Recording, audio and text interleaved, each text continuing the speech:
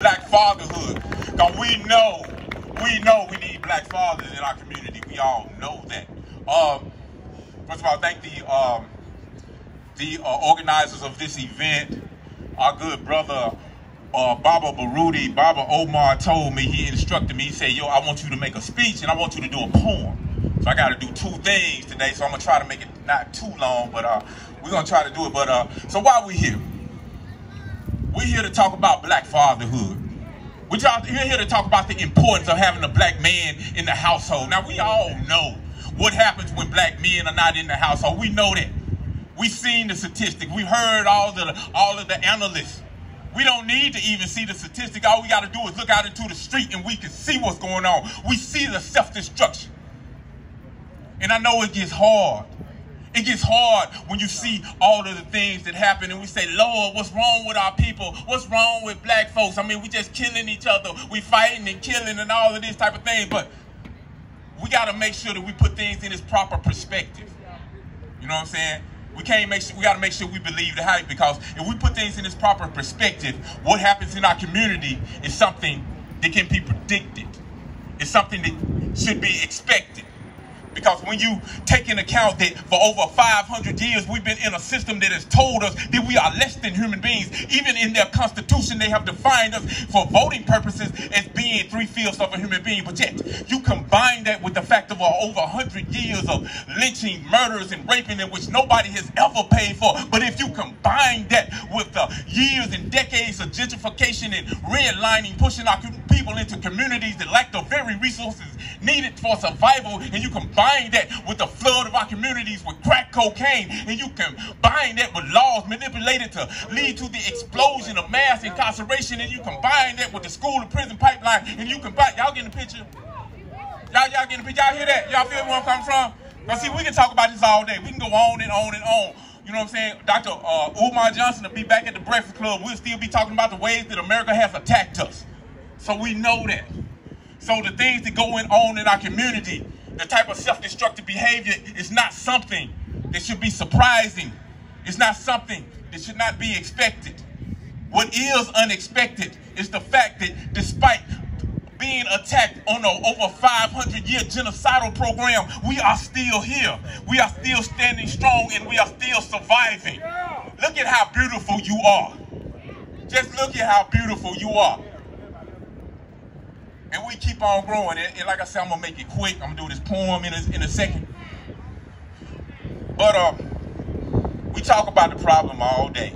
And the way I see it, anytime you have a people who are in a situation, a condition, where our economic system, our political system, our social systems, our justice systems, our educational systems, all of the systems that govern our lives are in control by the same individuals who have historically benefited from our exploitation.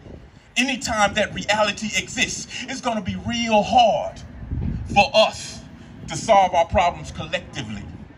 Since we know the problem, since we understand the problem, then let's not focus on the problem, let's focus on the solution. Yes, sir. Yes, sir.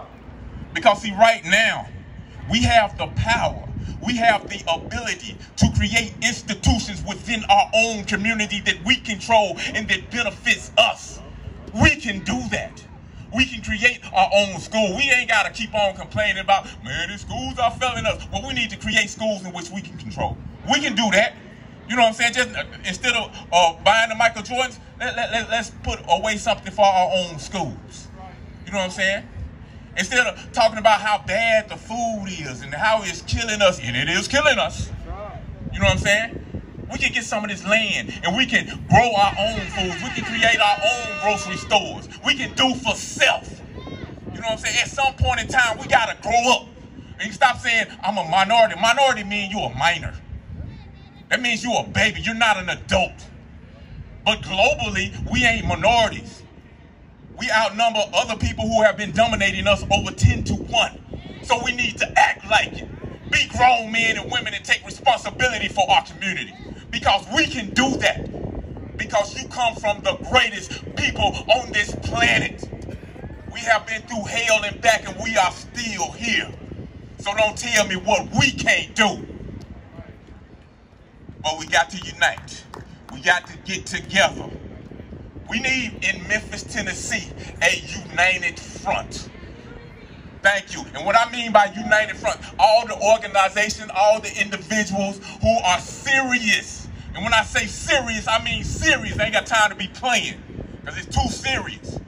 But if you're serious about getting together and doing something for your community, then we need all of us working together. Because right now, we got individuals over here kind of doing their thing, individuals over here doing their thing, over here doing their thing, and we ain't working together. But see, the thing is if I take this one finger, it's not very powerful. I might poke you. If I get lucky, I might poke you in the eye. But that's only if I'm lucky. But if I take 5 fingers, ball them up in the fist, and put all my power behind it and focus, hit you right there at that sweet spot on the chin, it will knock your tail out. You know what I'm saying? So that's what I'm about. I'm about nation building. I'm part of something called the Republic of New Africa. I just left organizational meeting of something called Nation Day, and it was spectacular, y'all. We got people up there in America, black people, just creating our own businesses, just creating our own schools, and creating institutions that are building for our people. This is happening. You ain't gonna see it on CNN. You ain't gonna see it on CNN, so you got to get into the loop. So if y'all serious, are you part of an organization, or you just an individual who want to help? Holler at me. We got people around who doing the same thing that's in the audience. Holler at us, and we'll make this thing happen. It's already going on. This is something, this ain't something I'm just saying at the spur of the moment. This is the continuation of something going on, because I'm serious about that. I'm serious about black unity and us getting together. But like I said, I got to keep my word. I got to do a poem before I get out of here. Matter of fact, this is about disunity. It's called Disconnected. Get in my zone. See? Sometimes I feel like my landline telephone at home forever disconnected. I mean, our unity's been neglected, our humanity disrespected simply because I might have selected the wrong group, the wrong crew, the wrong club, the wrong clique, the wrong organization to hang with. Now that's some lame shit, and I admit that I might have even been born into the wrong religion. But due to that wrong decision, our division's been carved out with surgical-like precision, bringing about a collision between who would otherwise be brothers. But although brothers from a different mother, artificial man-made barriers have taught us that we should hate each other. Because you see, I'm a G and you a VL, and we dwell on opposite sides of the street, separated by alphabets, although sometimes the alphabets may be Greek, from Alpha to Omega, Kappa, Phi, Beta, Sigma, Gamma, Rho, to Delta, Sigma, Theta. That girl I don't even know, but all I know is that I hate her. Man. See, I'm dark-skinned, you light-skinned, we fussing and fighting, dividing and conquering for over 400 years by some white man, and I find...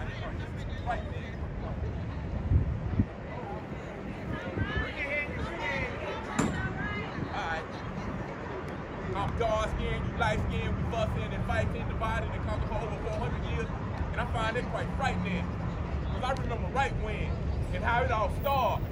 See, we was playing my daddy bigger than your daddy in the backyard, and as we grew older, it manifested to my God is bigger than your God, and your God is the same. Religion don't really seem to be bringing us together, it only seems to be tearing us apart.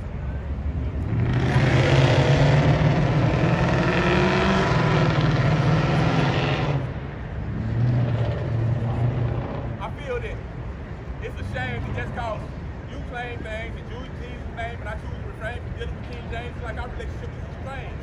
We don't even hang. And I feel that's lame, because I feel the same. Dudes used to kick it with back in the day.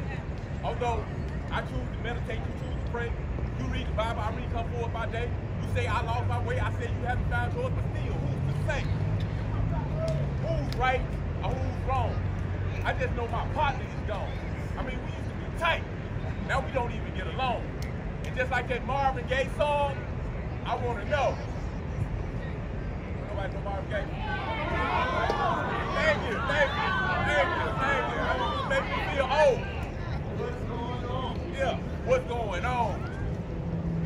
But this is wilder than fiction. You got Muslims fight Christians, but this ain't the creator cause of confusion. This is simply how the system uses religion to divide more people than long division.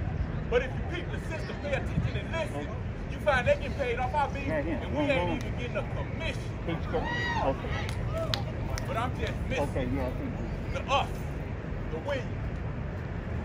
Now it's just the you without the me, and I'm waiting for that day that I can again see that time when we're actually home, when I call, but still, I just keep getting that down tone. Or even worse, that lady's telling me that the person who's trying to reach me no longer in service. Please hang up. Try your call again. Still disconnected. We land y'all, peace.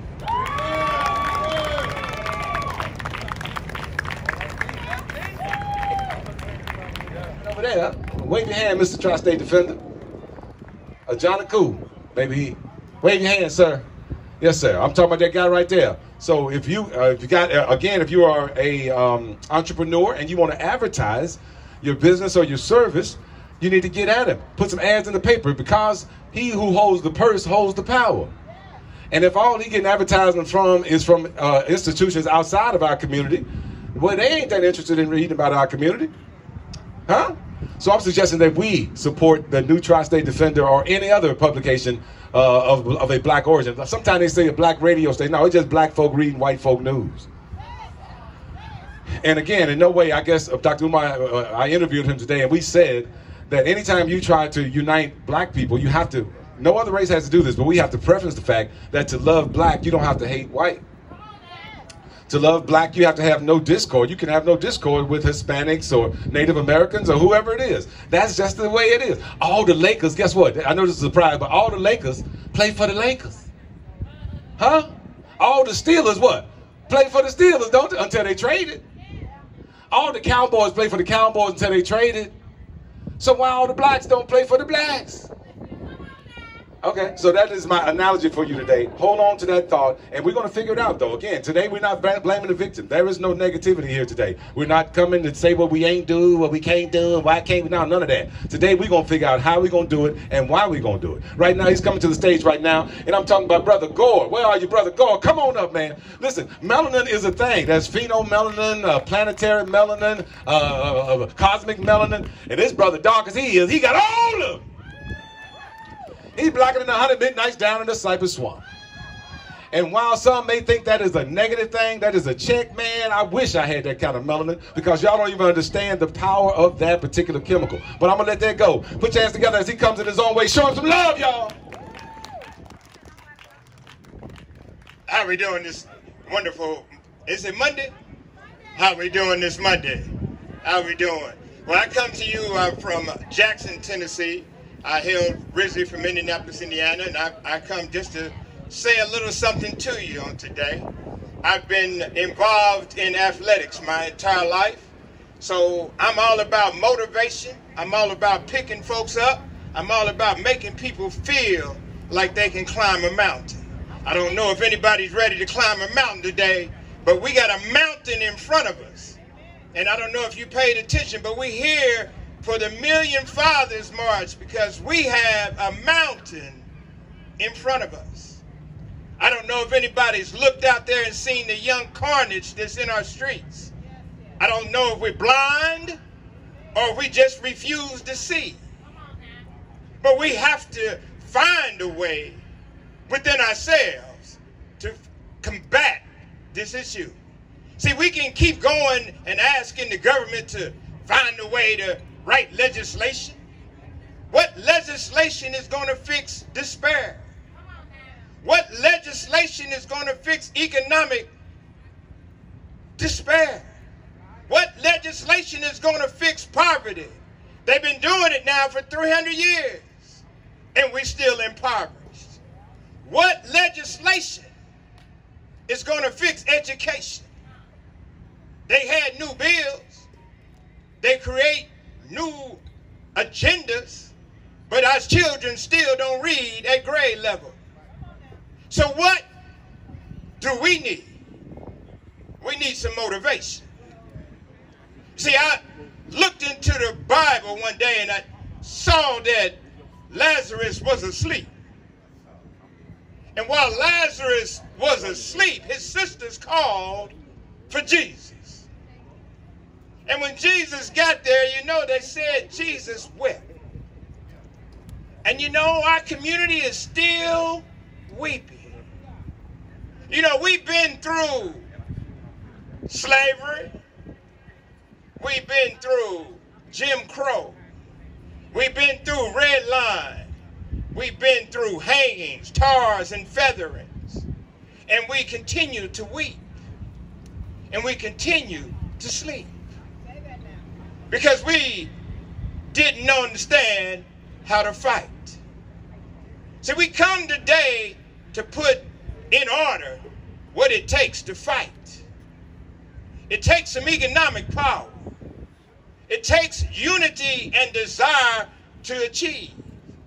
It takes the understanding that we are greater in number than we are alone. It takes that ingenuity that young man, and I don't know if you understand this, but I play golf. I got you, brother. And I understand that a long time ago, there was a brother who was a caddy that they wouldn't let him play at the golf courses.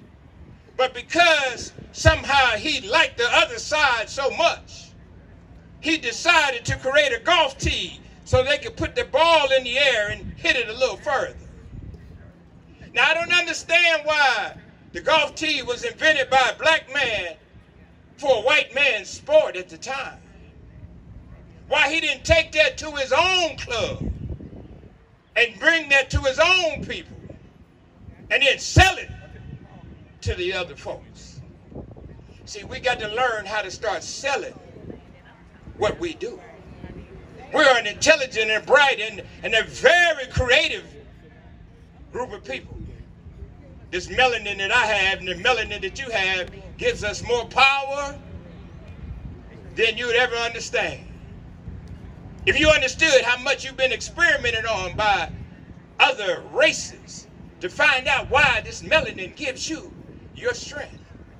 If you understood why the diet that we eat and why they put the foods in our neighborhoods, if you understood why they do that is to demasculate our males. They demasculating us. They emasculating the male population of Afro-Americans every day. And we sit idle by and continue to weep. I contest to you today, as my minute is up, we got to stop weeping. We got to stop looking for somebody to solve these issues. We have to bring our families back together. We got to bring the men and women of our community back together. We got to end the despair and bring about some hope. Because right now, if you look in our streets, it's hopelessness. It's fear. It's confusion. And we have the answer.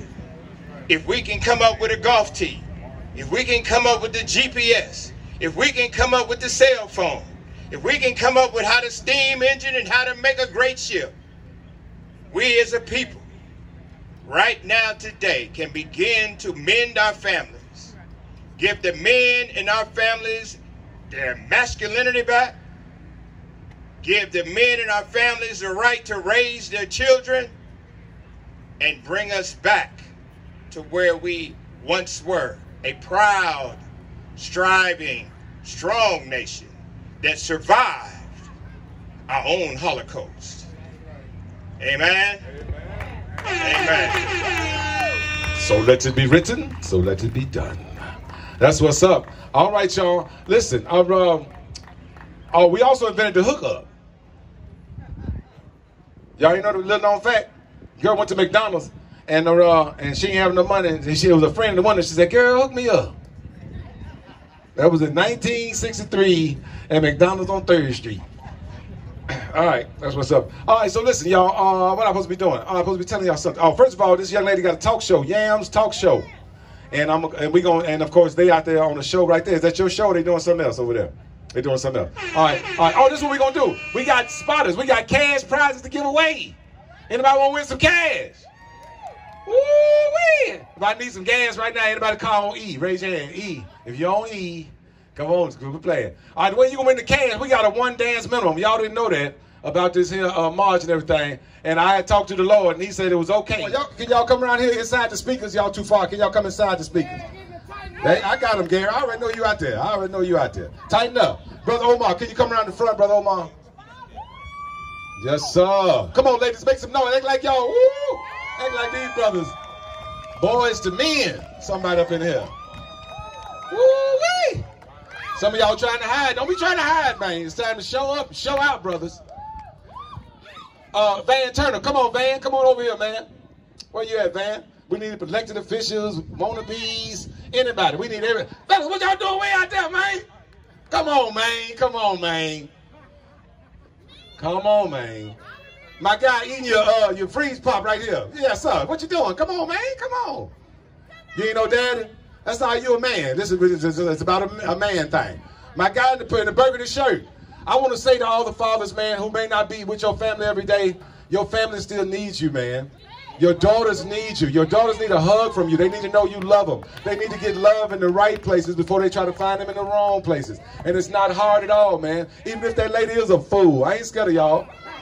You owe it to that girl, man. You owe it to your son to get in there. Fellas, come on around. Y'all come around this side over here, man. You all come around on this side. We heavy on that side. We need to come on this side over here, y'all. Yes, sir. Come on stage. Just some of y'all come on stage. Y'all want it. Don't you? This all good? Yeah. Yeah. All right, all the guys outside the speaker, everybody outside the speaker, come on stage, man. Y'all might can sing A through D select. If you don't want to come on stage, fellas, just scoot your way. Just scoot your way on in, man. You gotta get on stage. That's all right. Come on, if you don't mind, but come on. I know it, but you know how we get it, fellas. All right, there you go. There you go. Be the change you seek. All right, it's all good. Hey, fellas, and then listen, man. Sometimes it's okay to not know all the answers. You know what I'm saying? It's okay to say I don't know. That's a good thing. All right, let's look at who got us. Who gonna take us? Gary, you got us? You gonna count us down? All right, let Mr. Turner come on in here. Yeah. Inside the speakers, fellas. Y'all scoot on in. Act like y'all like each other. Now, I say, y'all can stand up if y'all want. I just got down. I say sometimes, unity will come, but first we need the same idea. Huh? Because I could be cussing you out while we go to Miss Johnson's store to buy some soap. Huh? And then she gonna hide my daughter and your son. And then when they have a little program, I'm going to find out you're not as crazy as I thought you would. And then we're going to have unity.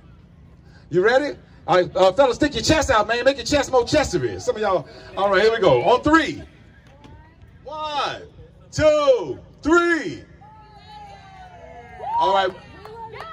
Hold on a second. We're going to take another one. We're going to take another one. This time we're just going to do, well, not a fist yet. We're going to do fist at the end. This time just do some type of expression with your hands. And don't cover up another brother. 1, 2, 3, express! All right, now this last one, we can put some fists up, fellas. Let's get some fists up right here.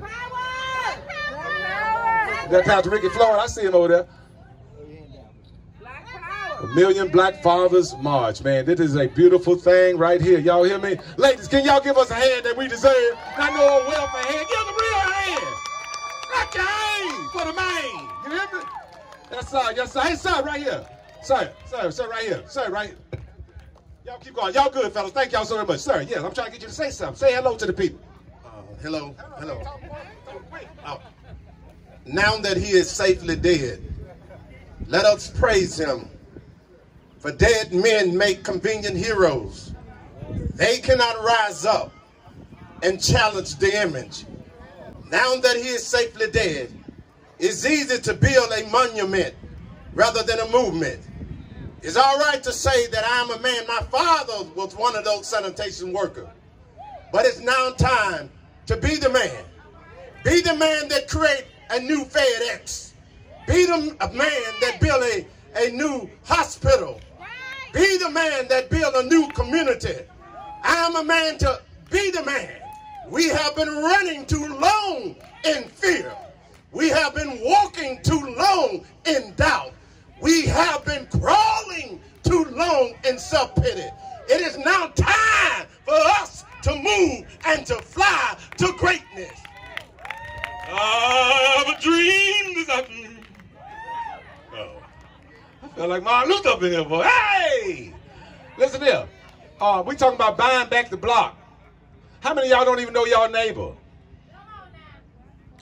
You move in at night, you get a TV, you put it in at night, you cut the box up and you hide it. I ain't saying you're wrong. I'm just simply saying we need to change that. Amen? All right, say less. These brothers coming up real quick. They're going to get 2 minutes. They're going to talk to us about real estate and how we can begin to buy back the block. Show some love as we celebrate the Million Fathers March. How you doing, everybody?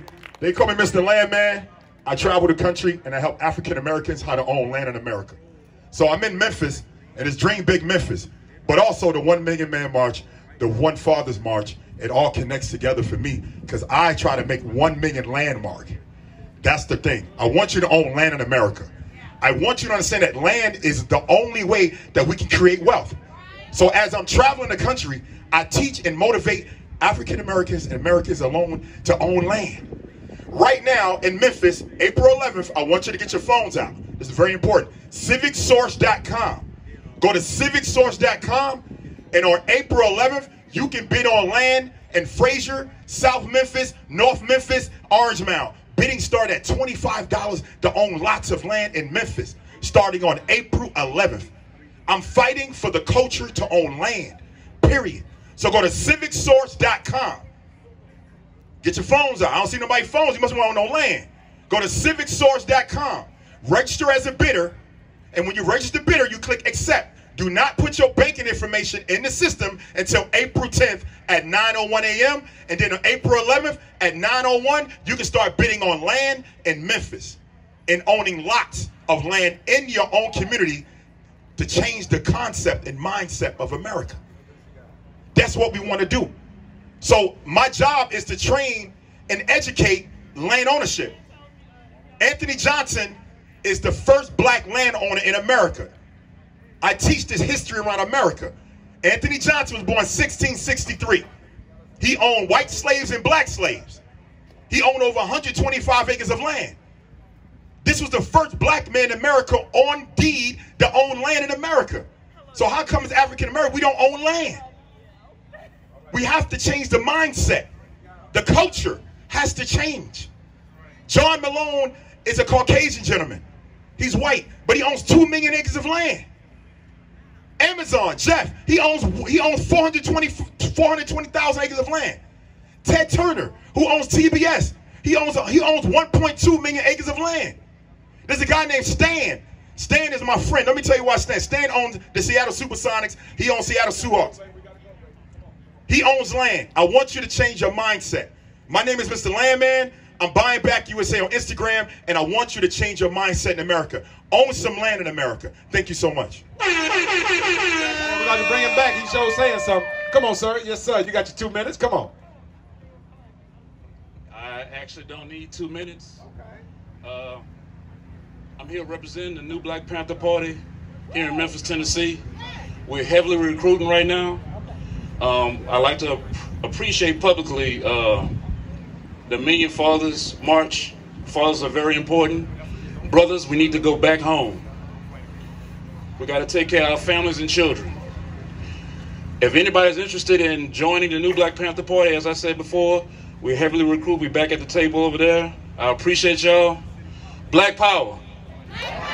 Black Power. We don't have it unless you in it too.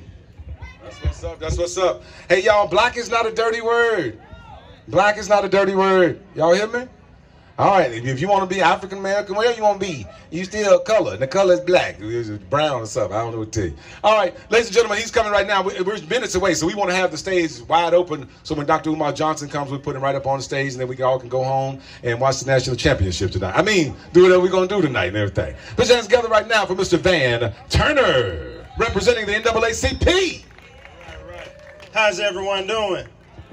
It's good to be here with y'all. I'm waiting to hear Dr. Umar Johnson like we all are. But just on behalf of the NAACP, I want to let y'all know that we stand with you.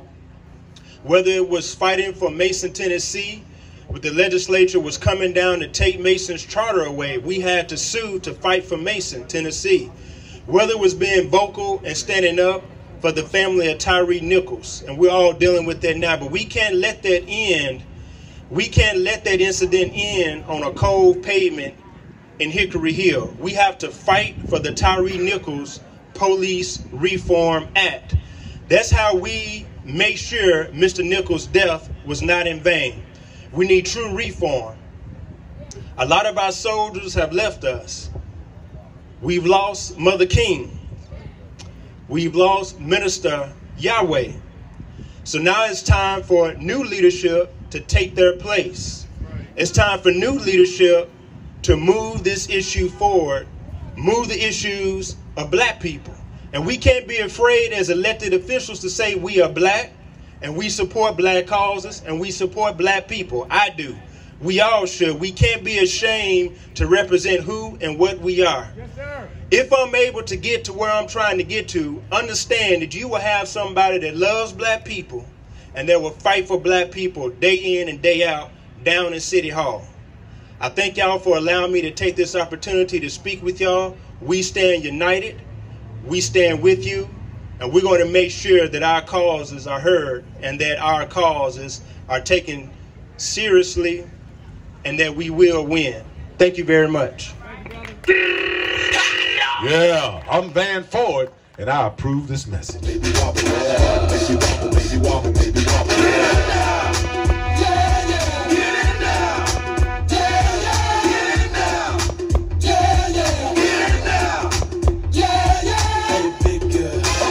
Back there, man, with the baby. I think you with the baby dancing now. Loves me. My community loves me. My God loves me. And I love myself. Once again, I'm Pearl Walker, co-host of 901 Voices and Votes. You can find us online at 1-1800 Media. We come on every Monday. We download new shows every Monday. We're interviewing elected officials for this upcoming season. This is a very pivotal and important election this year. I am also a candidate for Shelby County, Memphis, and Shelby County, because that's how I look at it, and I'm not promoting consolidation, but we do need to come together and work together. But that is Memphis City Council District 3. That seat is currently held by Patrice Robinson, who's rolling off due to term limits. And I want to say two things quickly. We got to keep the money in our community. What would it look like if you took all the groceries from your house and put them in my house? What would it look like if you siphoned the gas out of your car and put it in our car? Our money is leaving our community. Our money is leaving our community every day. We are rich, but we make ourselves poor every day when we spend money away from ourselves, and it doesn't make any sense to do that. Part of my platform, I'm going to be working with entities from a community level like the Chamber of Commerce and other entities to increase and stabilize the black middle class in Memphis, because that's what we need, and also creating more black wealth. Thank you for this opportunity. Once again, Pearl Walker, Memphis City Council District 3. Thank you all for having this event, and I love all black fathers. That's what's up. That's what's up. See, I wasn't gonna let no girls say nothing. You know what Umar Baruti. I am the CEO and founder of Parenting with a Purpose. The reason that we came into existence is because as going into the prison, helping inmates set up companies so that when they get out, they can form a company and they don't have to ask for a job. They can make a job. But I kept seeing younger and younger inmates in the prison. And I'm trying to figure out how you get in here. And as I'm talking to them, I'm realizing that there's a fracture in the family. Most of the time, the father's not there. So my wife and I decided, let's go do foster care, because a lot of the ones we talked to came from the foster care system. And the first child we got was 12 years old with 34 felonies. 5 of them were grand theft auto. And I asked the child, how do you bring a stolen car to your mother's house? And what did she say? She just wanted to know if I had enough gas to take her to the store. I said, wait a minute, she work at a store? No, she's a booster. I know what a booster was. Break it down to me. I don't know what that is. And when he told me that she'd go and shoplift and sell stuff on the corner, and then she's praising him for stealing. The same child at 12 years old is now in prison at 26 years old. With 32 foster children, I kept seeing the same pattern. Either broken parenting, ineffective parenting, or no parenting at all. And I realized that the only way I can really step my foot in the fire and save the children is I've got to set up a way to get the parents back on track. I got 8 children. All of them got a degree in something. From the bachelor to the master to the PhD, because my daddy raised me and he wouldn't let us get off track. And I decided I'm going to raise you like my daddy raised me. And just think about this. Back in the day, you're not an elder, but think back in the day. The community raised you. You didn't disrespect no elders. You didn't bring nothing stolen to your mama's, daddy's house. And if you got in trouble at school, you got in some more trouble when you got where? Got home. That's how we raised the children. The whole village, the whole community stepped in and put a hand in the pot. Nowadays, now you can't even raise your voice. And nowadays, children don't even respect elders. So I decided, let's go back and let's figure out a way to solve the problem. And then I realized the biggest piece of this puzzle was the absence of the black man from the home. If a boy had a real image of a man, he wouldn't be looking at a gangster rapper. They ain't no man. They ain't no, you know, you gonna call a woman a bitch and a hoe, that ain't no man. You don't disrespect your woman, that's your queen. That's what a black man has to do. Come back home and take charge of your family and teach your children how to go in the right direction. A girl don't know what a real man look like if she's dealing with a gangster rapper. That ain't no man. And then she ends up pregnant. And then, think about this. 32 children, most of the birth certificates said father unknown. You don't know who you had your baby with? Come on. That's why on our radio show, we have something called the Love Power Show. On our radio show, we deal with family issues in the black community. We got to solve them ourselves because the system that caused the problem is not going to solve the problem. Thank you. Thank you. Thank you. Family, fathers, brothers, uncles, men are the most important people in the world. The most important. And Dr. Umar and I, every Sunday on WMQM, 1600 on your dial AM, we talk about this. Yes. We don't hold back now. Be ready for shock. Because as men, we have to talk to our community as men. We can't talk to our community as wimps and afraid of what we're saying or how somebody gonna take what we are saying. Are we complying with the norms? Are we saying it politically correct? Hell no. Let me put it straight to you. Hell no. We're going to tell you exactly as it is. Join us every Sunday morning at 10 o'clock and listen to men and women. And when the women call in, they have the same attitude that we have. Yes, yes, yes. It just lets you know how far away those other people are from telling the truth. We tell the truth, period. Listen to the show. Dr. Omar Baruti and Talut El-Amin. We do it right. And it's called Love Power. The Love Power Show. And besides that, I have my own radio station. Kicking It. Satellite radio station. An internet brand. And we play R&B, blues, and classic on Friday night. Because we want to bring you back to your roots.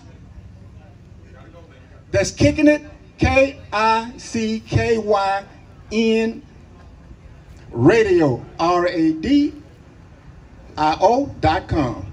Thank you. I got with me the most famous third grader in the state of Tennessee right here who was fighting the third grade retention law up in Nashville, Tennessee. So this is my grandson, Deshaun Oliver. And we just came from Nashville. Thank you very much. Ladies and gentlemen, my name is Damon Curry Morris. I am running for City Council Super District 8, Position 3. Remember my name on the ballot. This one is for the people. Listen, again, for those who are just getting here, you are a part of the 1 Million Fathers March.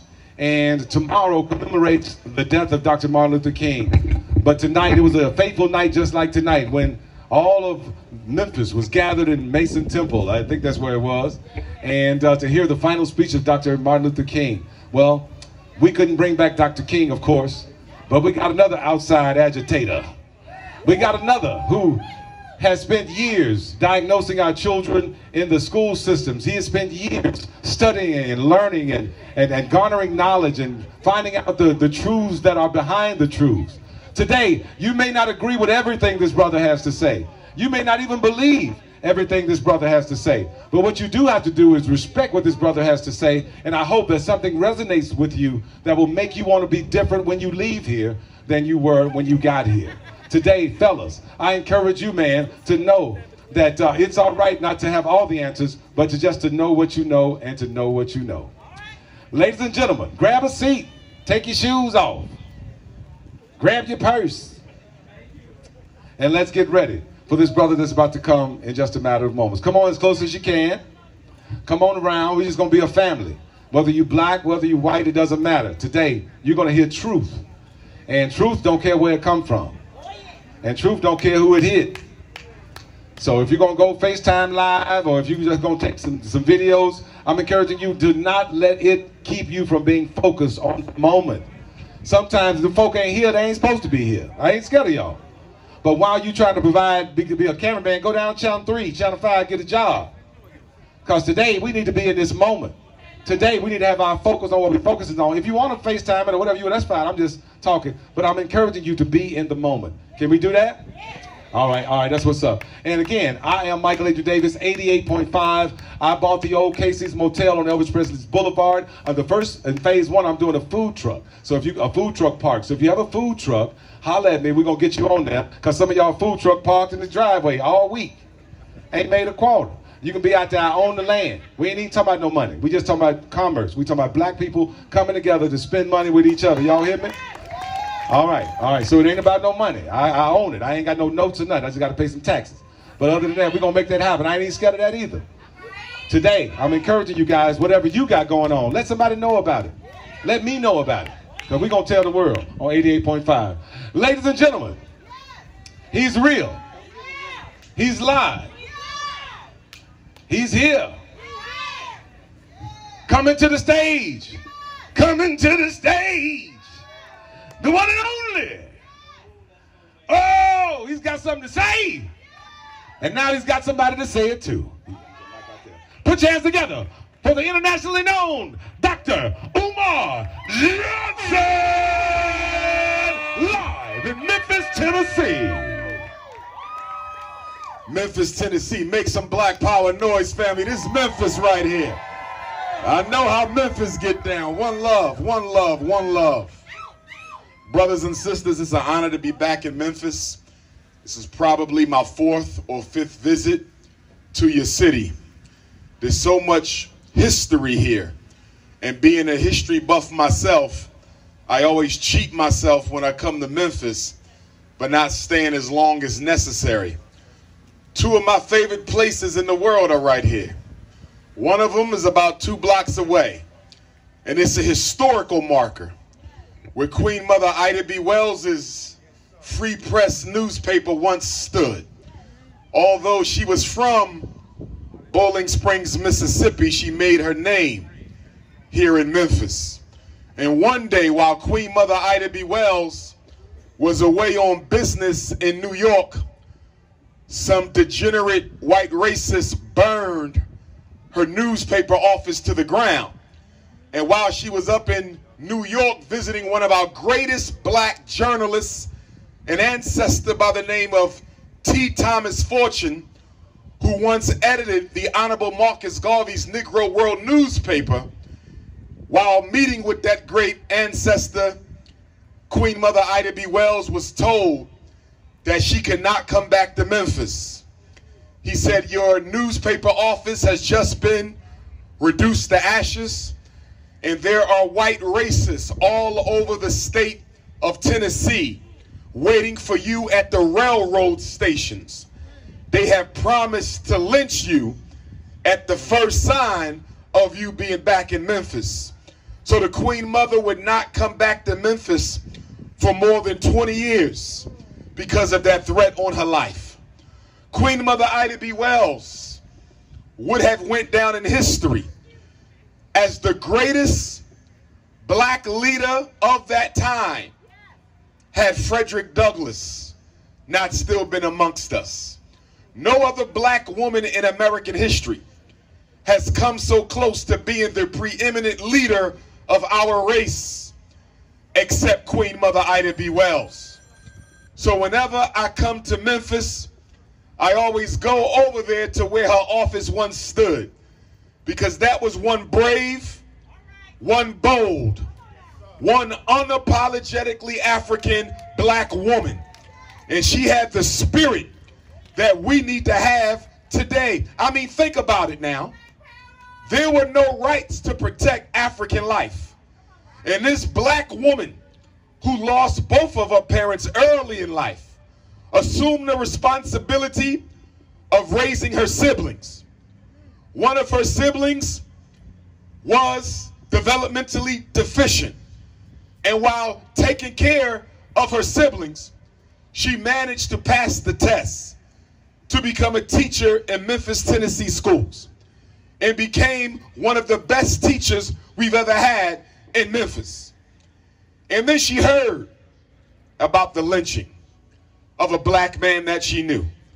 And this black woman, no more than about 5'2", no more than about 140 pounds soaking wet, decided, without no security behind her, to report and investigate and expose every lynching she heard of. Not just in Tennessee, but she went to Alabama, she went to Mississippi, she went all over the South investigating and reporting on the lynchings of black men. And she was so bold to record the names of the people responsible for the lynchings. Queen Mother Ida B. Wells, there will only be one of her. And we may never ever see the likes of that type of black warrior feminine energy again unless we make them. And when I say make them, I want to be very clear that the black community of Tennessee, from Knoxville to Nashville, from Chattanooga to Memphis, if we don't assume the responsibility of educating our own children, there will be no future for black children in the United States. We have to be honest, Memphis, here today. On this day where we commemorate the last black leader to give us a serious, comprehensive program of racial progress, I'm talking about the good Reverend Dr. Martin Luther King Jr. And around this time, today, 55 years ago, he stumbled into the Mason Temple here in Memphis. Dr. King wasn't scheduled to speak that night, but due to the overflow of love and support, Black Memphis came out in the rain and said, "We ready for change now."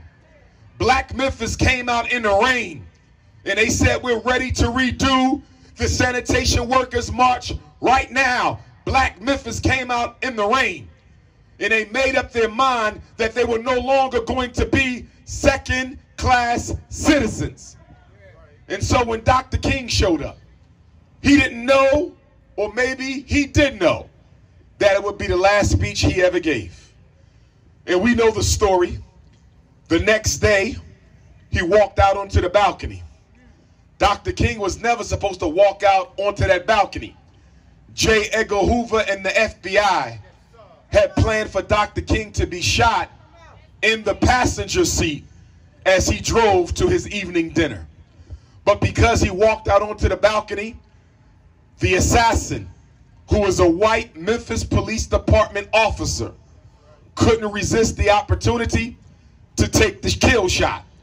And across the way, where you've been lied to and told James Earl Ray was sitting and hiding, it wasn't James Earl Ray who was across the street. It was the Green Berets of the U.S. Army that were across the street. they were the backup killers for Dr. King. And logistical support for the Dr. King assassination was provided by the Tennessee Ku Klux Klan, the Memphis Police Department, and the Memphis Fire Department. I bring that up to say that Dr. King, a man of peace, because he wanted black people to experience a justice so long denied by the politicians of this country, he had to die. Malcolm had to die. Medgar Evers had to die. Fred Hampton had to die. George and Jonathan Jackson had to die, not because they had a dream to oppress anyone, but in the United States of America, a country boiling with the hypocrisy of racism, wanting to be equal is a crime. Wanting to be free is a crime. Wanting due process of law is a crime. So as we stand here tonight, we're not just here to memorialize Dr. King, although that's a big piece of it. We're not just here to memorialize Ida B. Wells, but that's a big piece of it. The question we got to ask ourselves, a very serious question that I don't think black people think on enough, and I don't think we really ponder enough. And that question I ask you tonight, Black Memphis, do you really want to be free? Because we talk about freedom, but I don't really see us doing the things that are necessary to achieve freedom. From a psychological standpoint, what I feel is that so many of us don't want a political freedom or an economic freedom or a cultural freedom. What we want is the freedom to enjoy white people's society.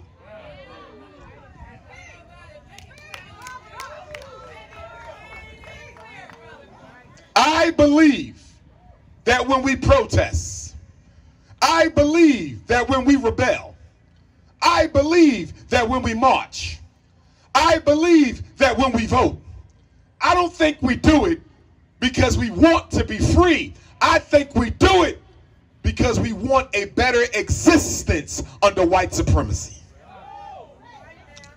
If I'm wrong, why do educated black men marry outside the community more than the men of every other race put together? If I'm wrong, why do educated black men and women run to the suburbs the minute they get a halfway decent paying job? If I'm wrong, why do we stick black children in white private schools instead of building for them their own schools? If I'm wrong, why is there not a single city in America, black city, that boasts a Black Wall Street? We are 50 million strong, spread across 50 states. That's 1 million Africans per state, and nowhere in this country can I find a black community. Not in Memphis, not in Houston, not in Baltimore, not in Brooklyn, not in Boston, not in Philly, not in Detroit, not in Milwaukee, not in Little Rock, not in Chicago, not in Oakland, not in Phoenix. Nowhere in this country do we own our own school and our own bank and our own supermarket and our own hospital and our own manufacturing and distribution system. Why not? Because we comfortable being slaves. Let's just be honest. You think being in America is a privilege, although you built America. Let's be honest. $2 trillion is what we waste in America every year. $2 trillion. $30 billion on hair and weaves. $2 billion on Air Jordans. $20 million on children's cologne. $800 million on chicken, turkey, beef, and pork. $3 billion on video games. And to my black parents in the building, I'm trying to understand why your son or daughter has a video game unit in their home and they can't even read on grade level. Help me understand. How your son or daughter got a tablet or an iPhone and they can't even count on their grade level. Help me understand. While your son or daughter walking around with Louis Vuitton and Balenciaga and Gucci and Air Jordan and they can barely write their damn names. Help me understand how looking good is more important than doing good. Help me understand how half the black boys in America can't read on their grade level, but I don't see no state of emergency in black America.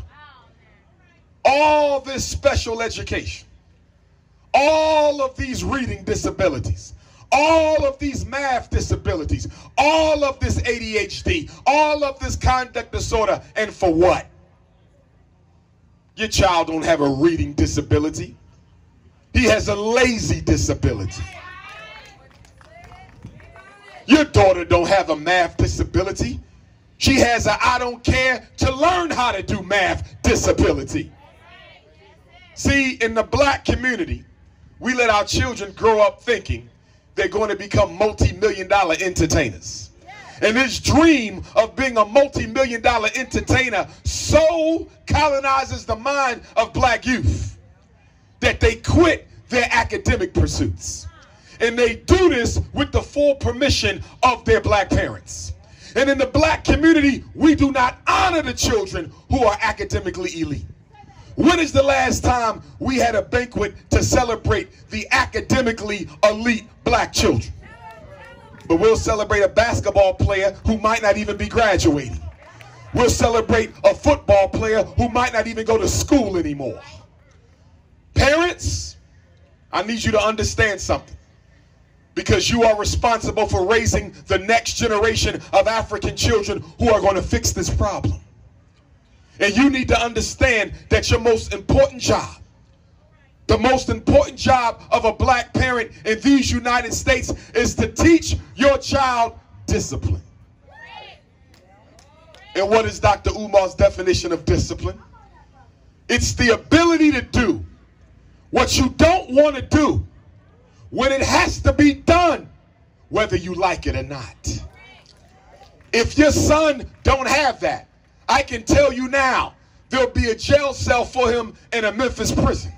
If your daughter don't have that, I can tell you now, there'll be a homeless shelter for her somewhere in Memphis. If you are raising children who don't have the ability to delay gratification in order to do what they got to do, they'll never be able to do what they want to do. Brothers and sisters, I look over at that red, black, and green flag over there. The flag of the most honorable Marcus Messiah Garvey. And wherever I go, I see that red, black, and green flag. But to be honest with you, I think we have disgraced the red, black, and green flag, because we haven't done anything at all to make the black community a self-sustaining institution. We ain't growing our own food on the level we should, although we got some black farmers. We ain't teaching our children how to make their own clothing. We're not teaching them how to prepare their own meals. We're raising a whole generation of black children who are spoiled and lazy. And I'm trying to understand, in a country as racist as America, what good is it to spoil a child? If Malcolm X was right, and I believe El Hodge told the truth when he said, if you're black, you got to be half as good, you got to be twice as good to get half as much. And you raising a lazy little girl. You raising a lazy little boy. Do you not know one day you're going to leave this earth? What will your son be able to do now with you gone? My single black mothers, I love you to death, but I need some of you to do a better job with raising your sons, because I'm seeing black mothers spoil their sons and raise their daughters. Train their girls and love their boys. Your son is not your husband. Your son is your child.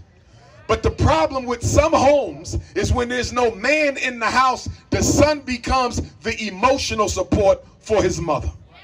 And just as a mother punishes a son, the son can now punish the mother and withhold emotional support from you. Do not let your children ever think they are your equal.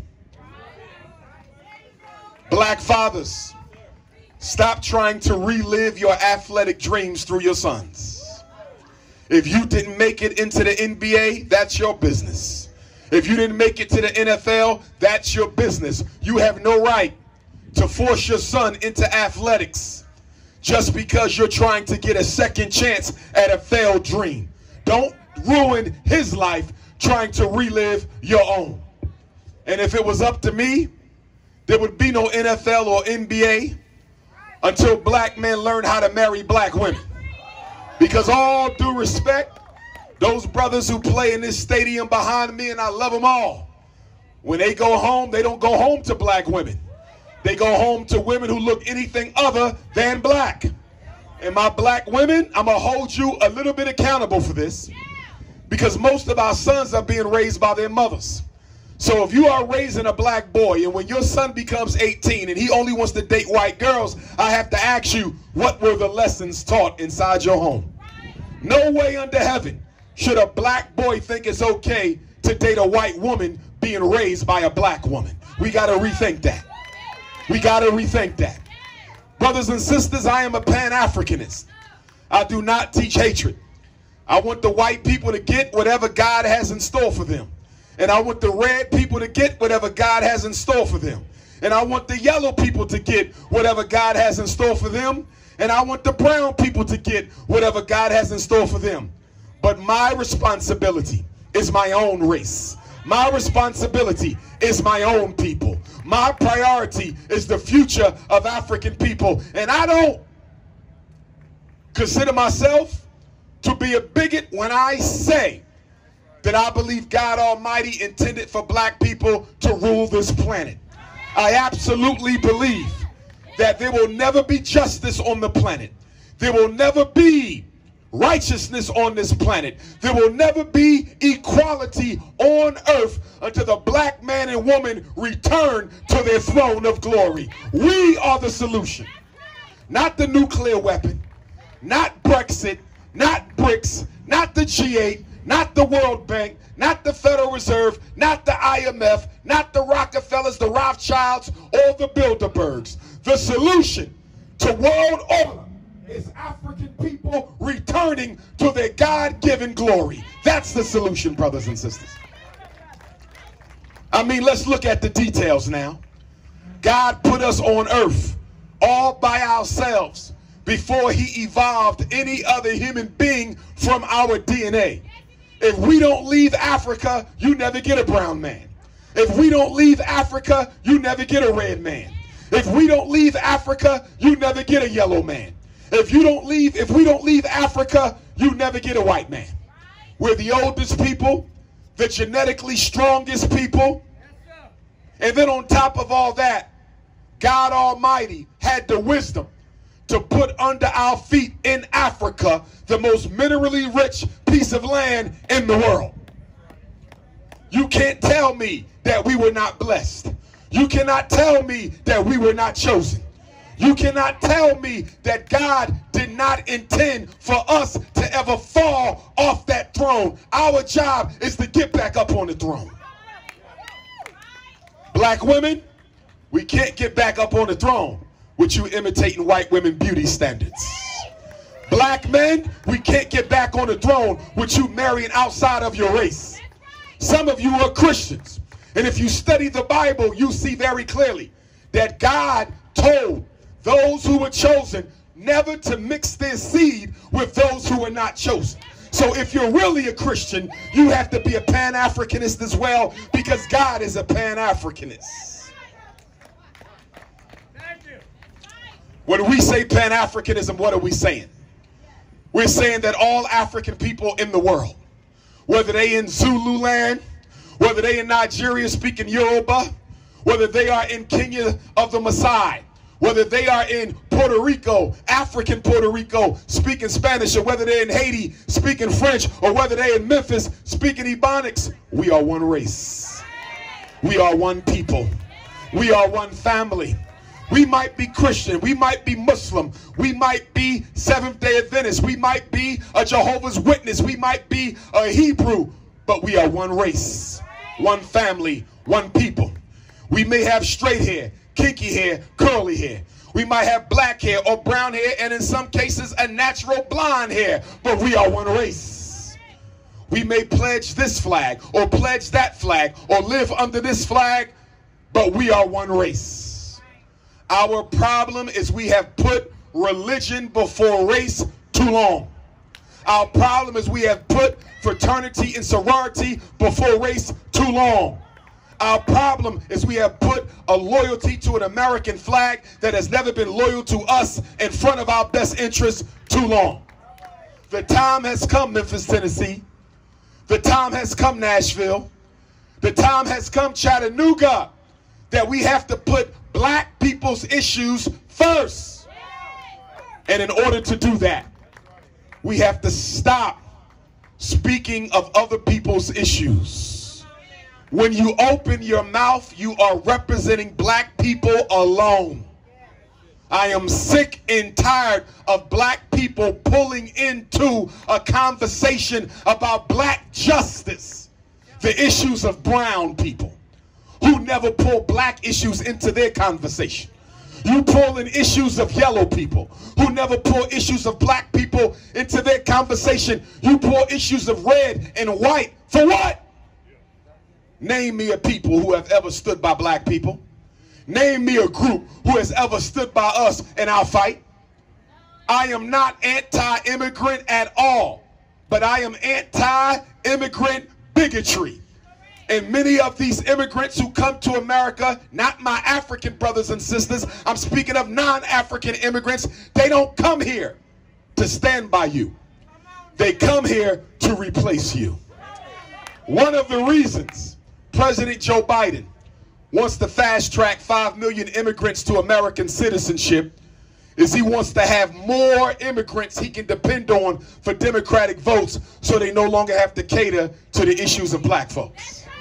Brothers and sisters, the immigrants are here to replace you. I did not say disrespect them. I did not say antagonize them. I simply want you to understand, overstand, and understand that the black man has no friends. And you don't need no friends. The only people we need are one another. But until we hate racism more than we hate each other, nothing will change. We have a bad habit in the black community of only wanting to outdo black people. You never want to outdo the white power structure.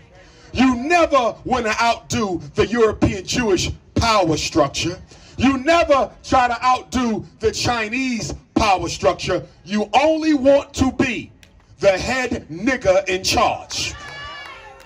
And that HNIC syndrome, that HNIC disease, is an artifact of post-traumatic slavery disorder. And let me tell you where it comes from.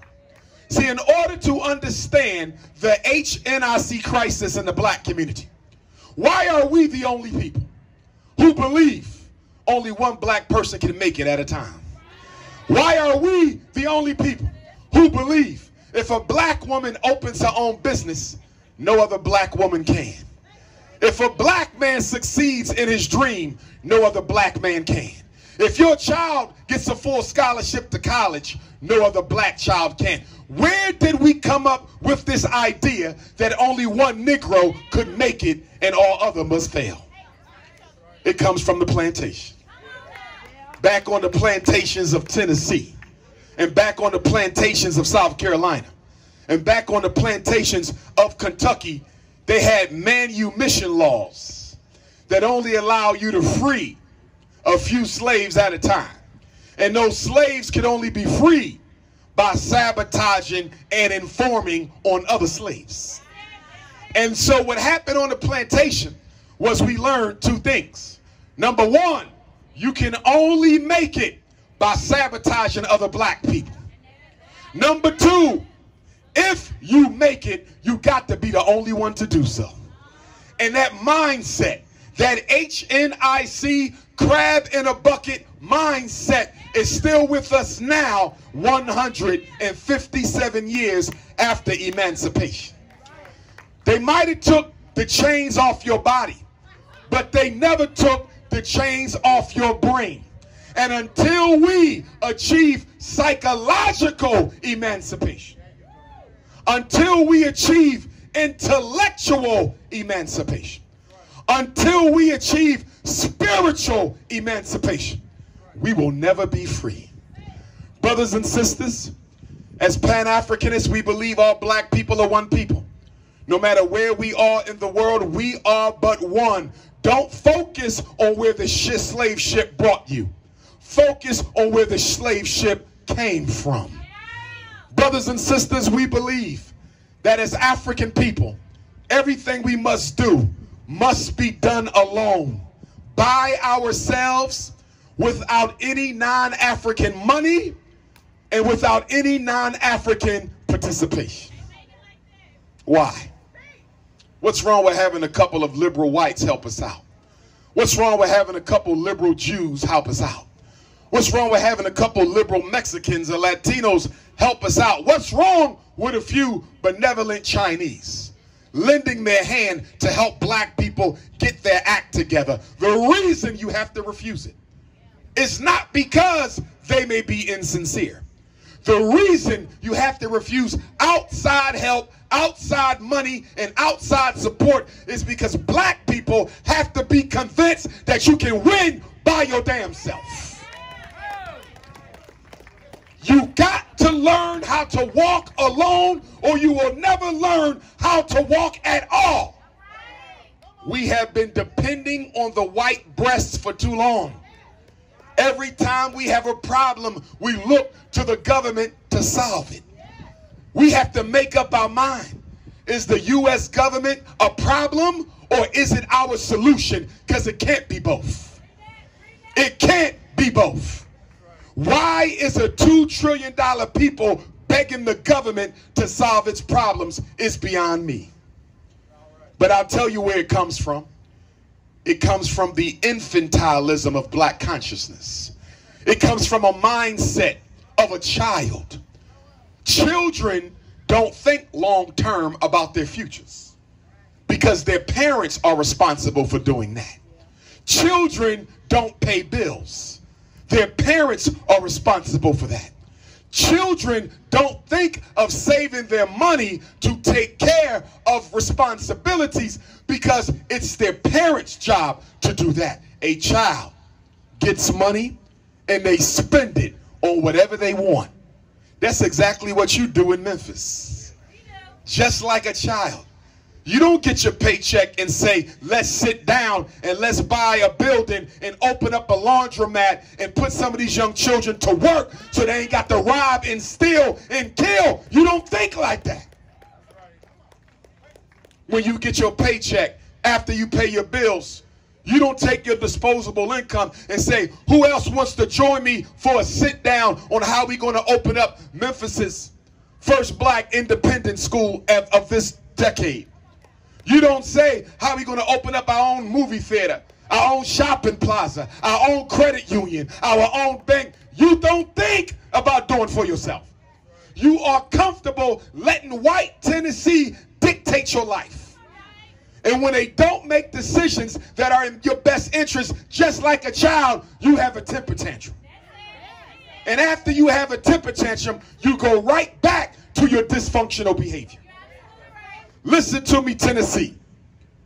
We are different from every other race in this country on three main areas. Number one, we do not use our money to solve our problems. Black people will use their vote to solve their problems. You will use your protest to solve your problems. You will use your prayer to try to solve your problems. But we never collectively, as a community, use our money to solve our problems. How you going to catch up? How you going to build your own institutions?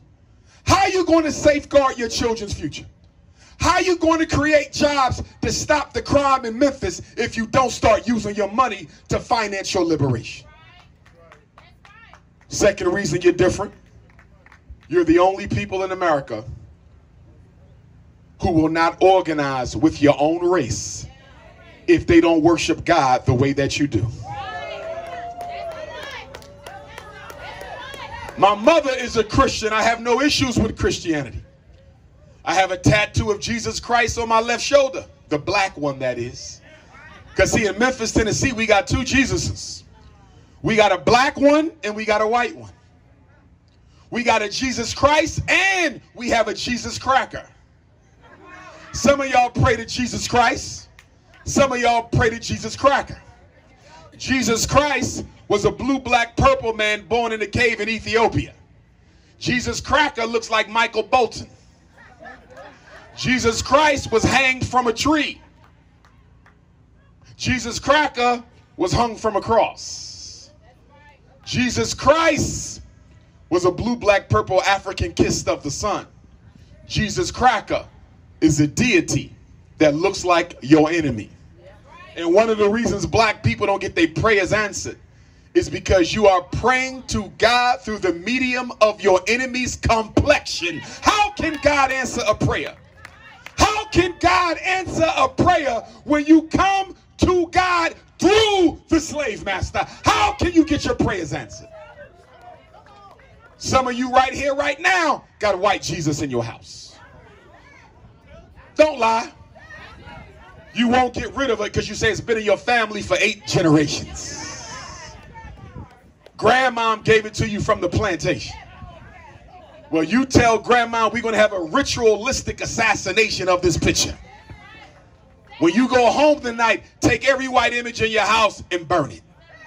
Not because you hate white people, but in order to restore self-respect to African people, you cannot worship the enemies of another race. And don't put it in the trash. Because if you put a picture of Jesus Christ in the trash in Tennessee, another Negro will come along, take it out the trash, and put it back on their wall. You got to burn it. That's how much we in love with blue eyes. That's how much we in love with green eyes. That's how much we in love with pale skin. I just learned the other day, black people spend over $10 billion on skin bleaching creams every year across the world. Trying to rob yourself of your melanin. Because you don't understand the universal significance of your melanin. This is not color. This is power. This is energy. This is your birthright. You don't kill your complexion for your enemy. But we still got grandmothers in Tennessee. When the grandbaby come home from the hospital, y'all still looking behind their ear to see how dark they're going to get. We still got aunties and uncles in Tennessee. When they want to spend some time with their niece and nephew, you still going to the lightest child. Or we have the opposite situation where you have a dark-skinned auntie, uncle, blue, black, purple, beautiful grandmother or grandfather who been so ridiculed over their skin color that they reject the lighter-skinned children in the family. So we got light-skin supremacy and dark-skin supremacy, and both of them are the children of white supremacy.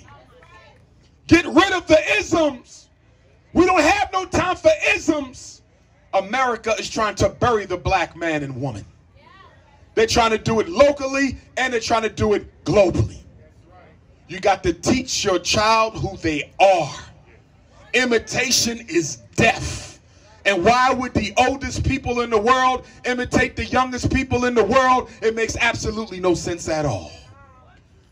We got 5 major problems that got to be solved in order for us to get back up on the throne. And by the way, nobody's getting on the throne with a white wife. Nobody's getting on the throne with a red wife. Nobody's getting on the throne with a yellow wife. Nobody's getting on the throne with a brown wife. All respect to those people. But black men, we have disgraced our race by constantly looking for the hand of another man's daughter to build family with. If the black woman ain't good enough for you, you ain't good enough to be in our community no more. Pack your bags and get the hell on out.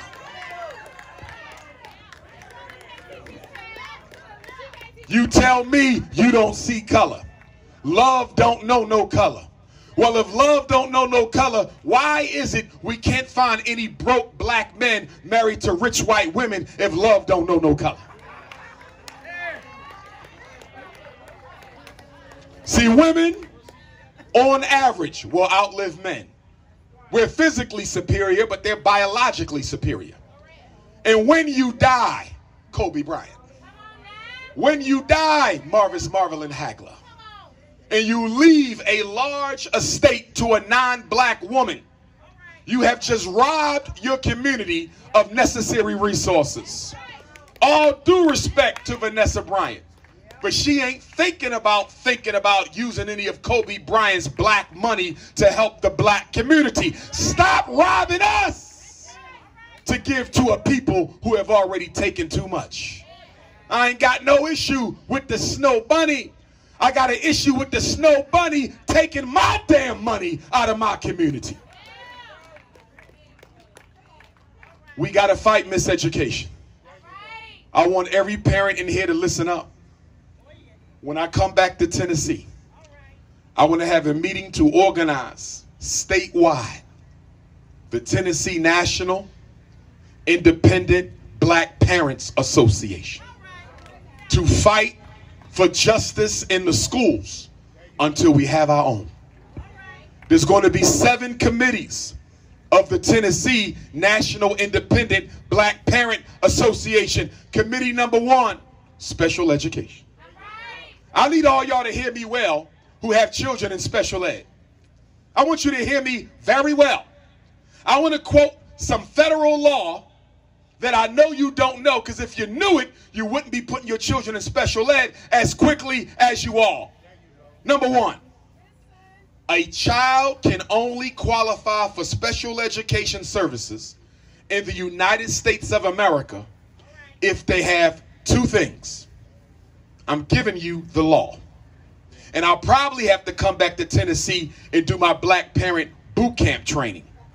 But let me give you this.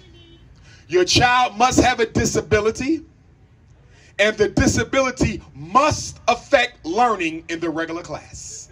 Let me say this again. Your child must have a disability. That's the easy part, because white folks will give you any label you're looking for, right? But just because you have a disability, you do not qualify for special ed. Let me say that again. Just because you're autistic doesn't mean you go to special ed. Just because you got a hearing impairment doesn't mean you go to special ed. Just because you have ADHD, ain't no daddy at home disorder, don't mean you go to special ed. You only go to special ed if the disability affects learning. So can I ask you a question? Why do we have black children right here in Memphis in a special ed classroom all day long, and they can learn just fine in the regular classroom? Your child's school is breaking the law. Your child's school is intruding on your rights. Let me give you another law. Federal law says even if the child qualifies for special education, they cannot be in the special ed classroom any longer than what is absolutely necessary in order for them to learn. So let me give you an example.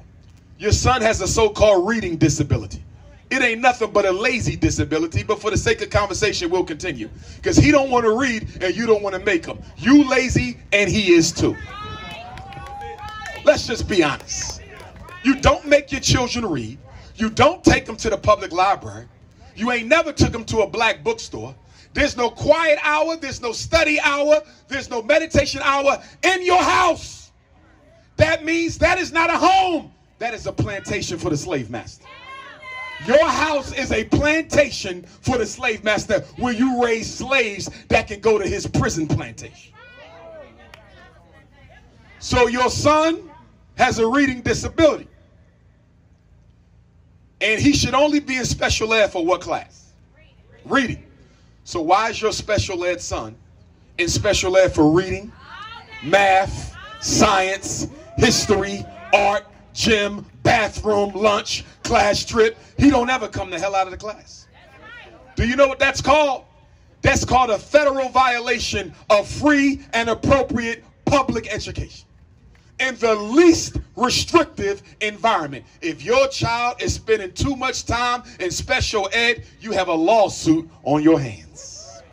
And guess what else? If they evaluate your child and you don't agree with the evaluation, you have a right to a second opinion. It's called an independent educational evaluation. You find your own psychologist. You find your own psychologist, and the school district must pay for that evaluation. You must first write a letter to the principal.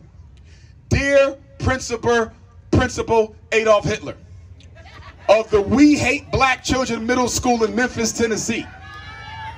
My son Raekwon was evaluated by your psychologist, classified with a reading disability. I do not agree that my son has a reading disability. The reason he's in the 5th grade, reading on the 2nd grade level, is because last year, in the 4th grade, he was suspended from school so often he wasn't allowed to learn.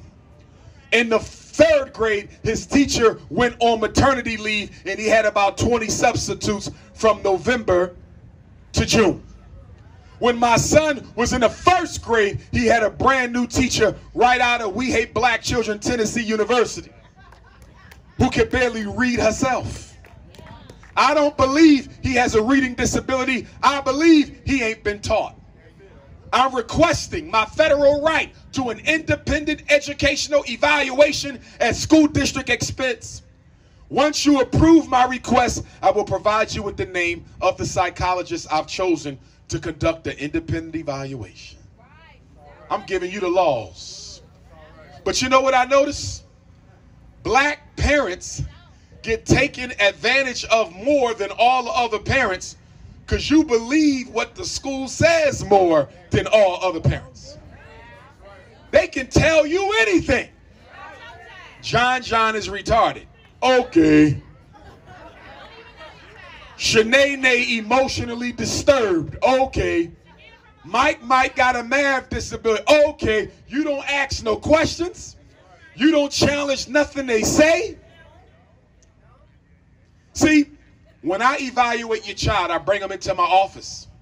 I give them an IQ test, reading test, math test, writing test, visual motor test, adaptive behavior test, emotional test, psychological assessment. I observe them in the classroom. I interview their parents. I interview the teacher. I look at past test scores, past report cards, past incident reports. And we look at all these tests.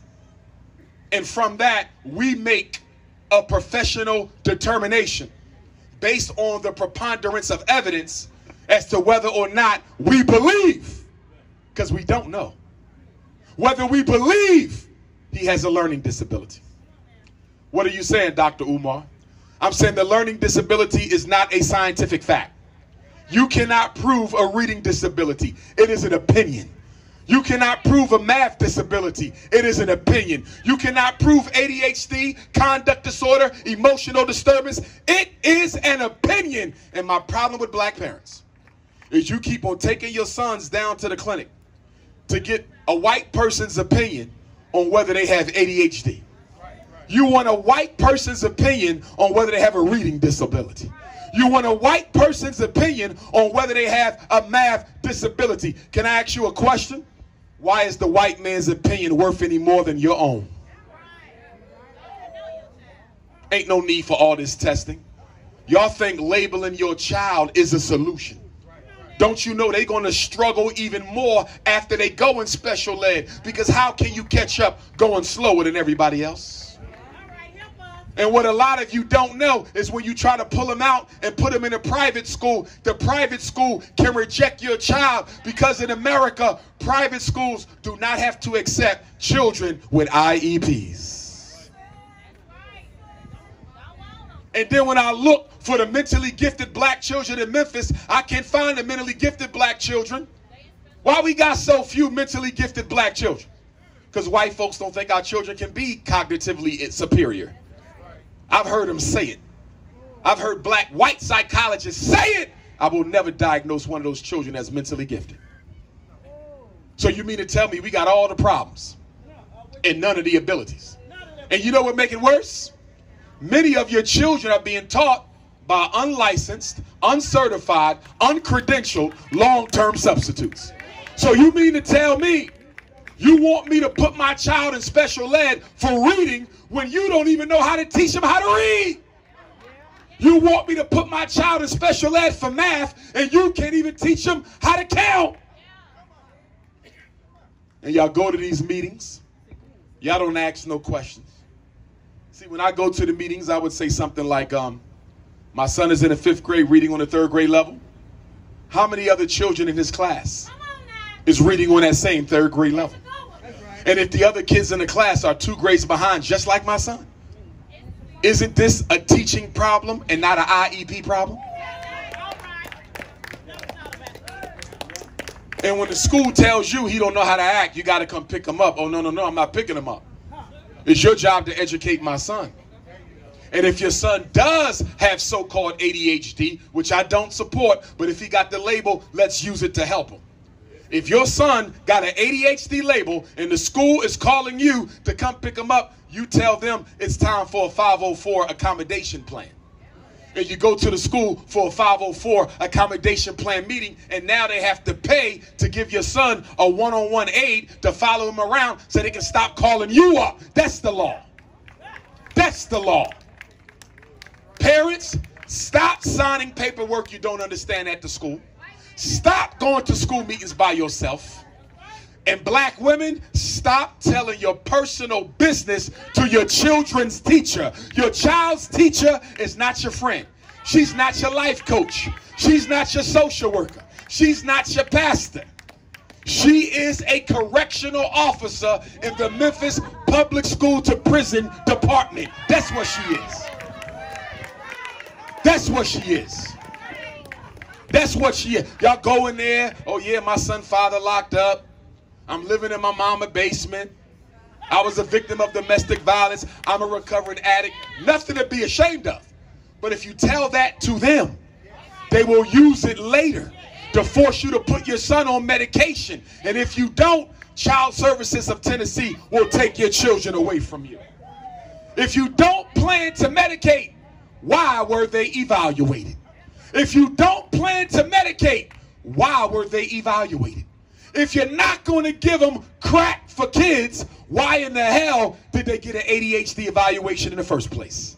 The only solution in America for black boys with ADHD, conduct disorder, ODD, and emotional disturbance is Concerta, Ritalin, Adderall, Cyclert, Metadate. In other words, crack, crack, crack, crack, and synthesized crack. As I prepare to wrap up,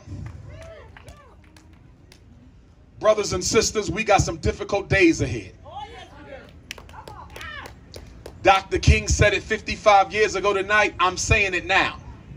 I don't think Dr. King could envision us going through what we go through right now. I don't think Dr. King knew that we would have a situation where black children in the kindergarten and 1st grade are being given a right to decide if they want to change their gender. I don't think he knew about that. I don't think Dr. King envisioned a situation where the first black president in America, Barack Obama, would penetrate the public schools with a unnatural narrative of family creation. I don't think Dr. King envisioned a situation where we would have 50 years of hip-hop music, most of which would be dominated by misogyny, black-on-black crime, law-breaking, and conspicuous consumption, and all the billions of dollars made out of hip-hop music, damn near none of it has come to the black community. I don't think Dr. King envisioned that.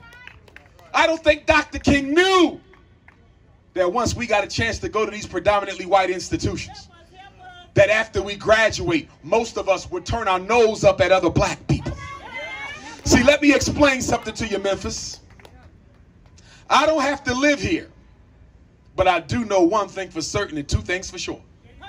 You cannot control a city as black as Memphis is. You can't control a city as hardcore as Memphis is. You can't control a city as large as black Memphis is without an effective black bourgeoisie.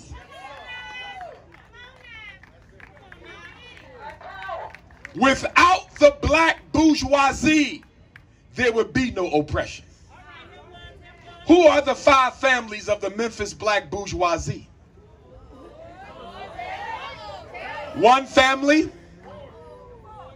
are your elected officials. Not all of them. There are exceptions to the rule. We have a few of those exceptions with us tonight.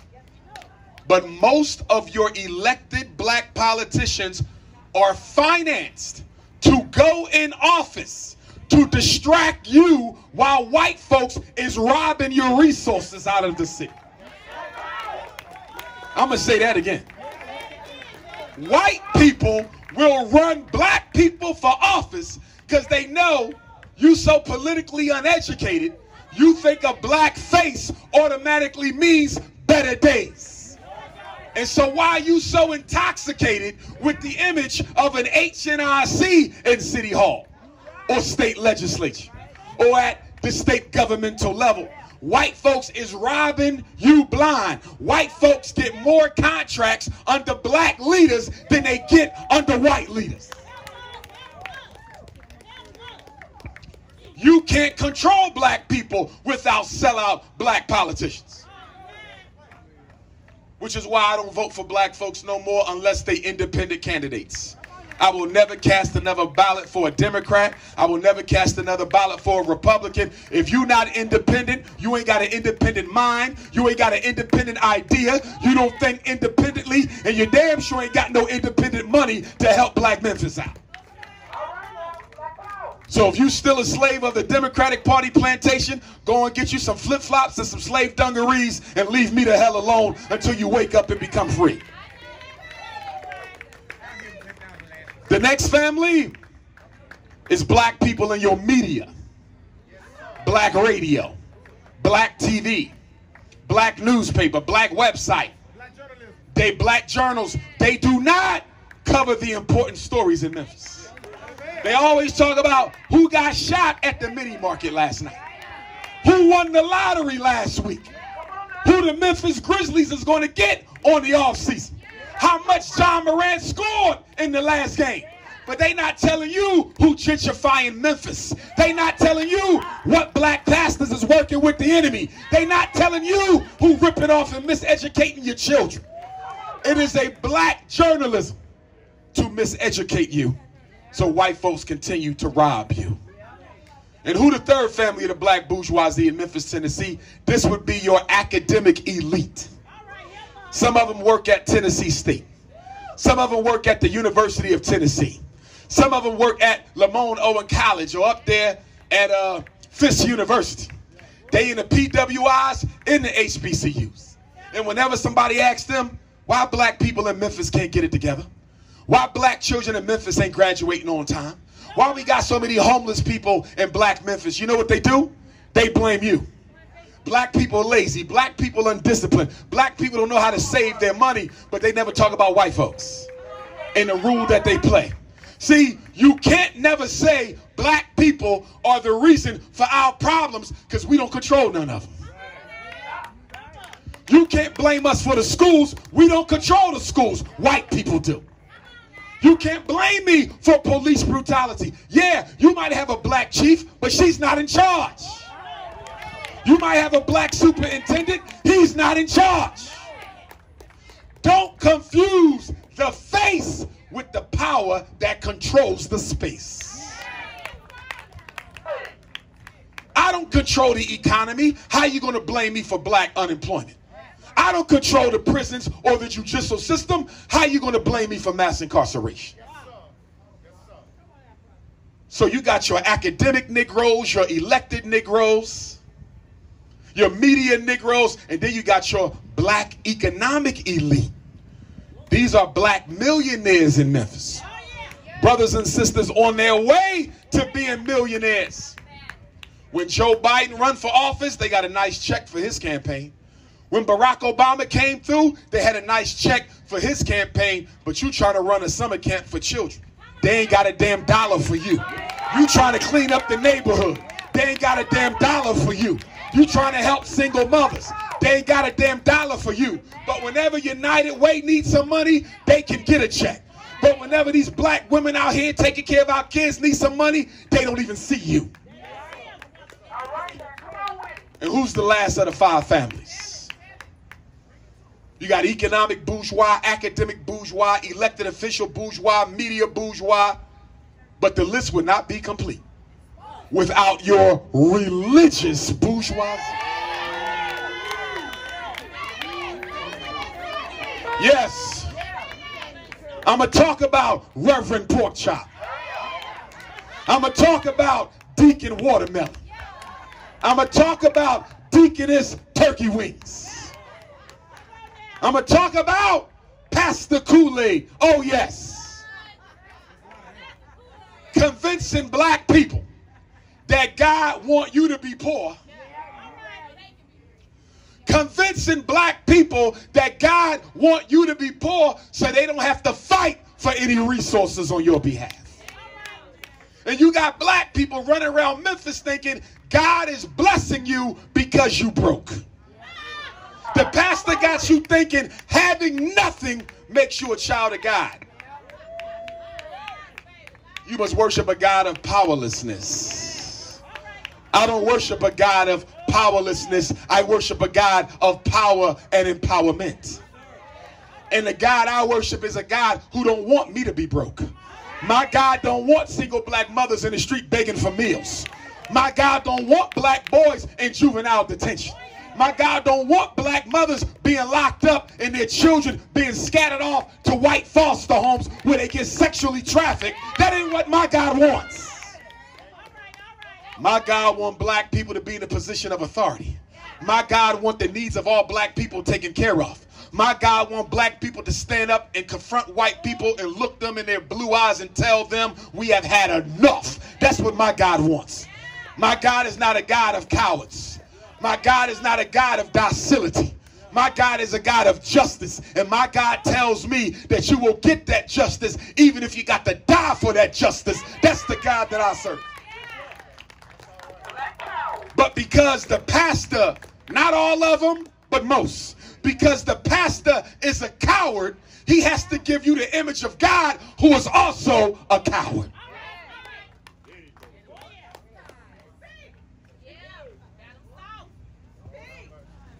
As I wrap up, take out your phone because I want to give you my personal cell number in case you got to reach me about your children.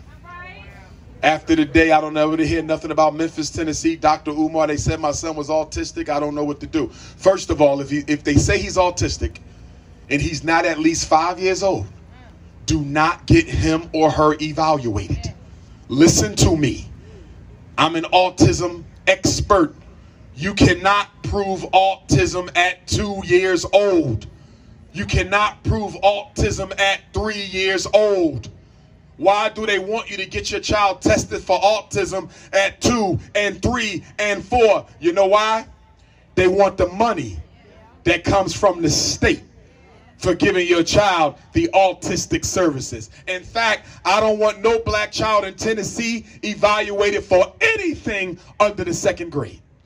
Unless they're blind, unless they're deaf, unless they have an orthopedic impairment, a brain injury, a medical condition, unless they have one of those. Don't you ever let your child get tested for reading and math disabilities in kindergarten and 1st grade. How the hell you got a reading problem and they just start teaching you how to read last week? Special education is where they send black boys they don't want to be bothered with until he's old enough to drop out or go to jail. My cell number is 215-989-9858. 215-989-9858. Once more for my special ed parents. I'm picking with you because you wasn't special ed either. I had a black mother tell me to my face at a meeting one time at the school. She said, Dr. Umar, you don't know what you're talking about. My son has a reading disability, and I know he does because his daddy had a reading disability. I had a reading disability. My mama had a reading disability. His grandfather had a reading disability. She said, reading disabilities run in my family. And I said, sister, special education is only 49 years old. It is not genetically inherited.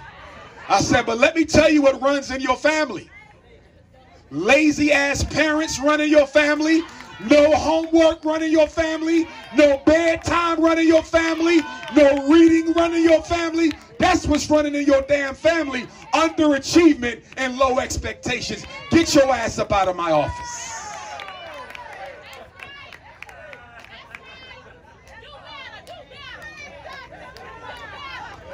Brothers and sisters, back home in Wilmington, Delaware.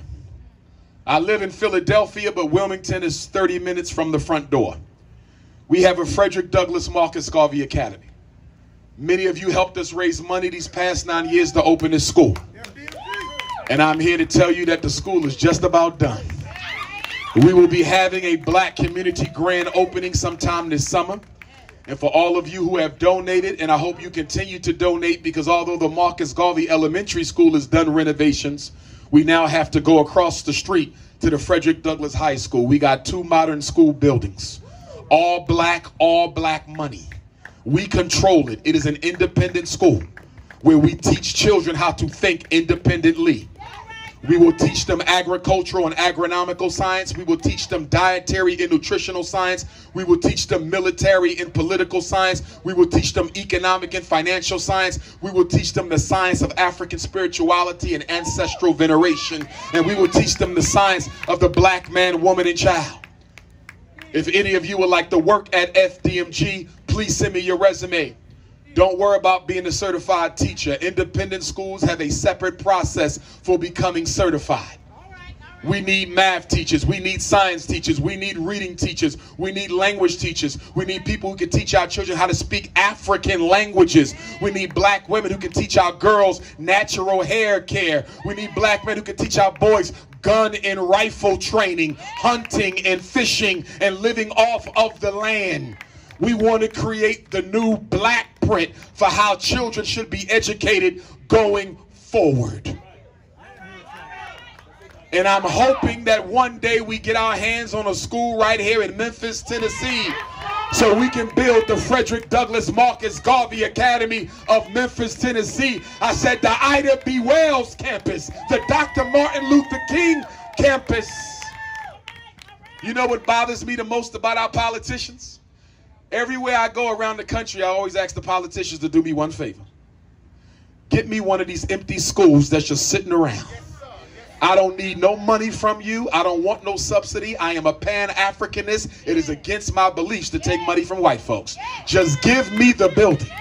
I've been saying this for 10 years, and I ain't had a black politician deliver Dr. Umar a school building yet. What good are you if you can't bring resources back to your own people?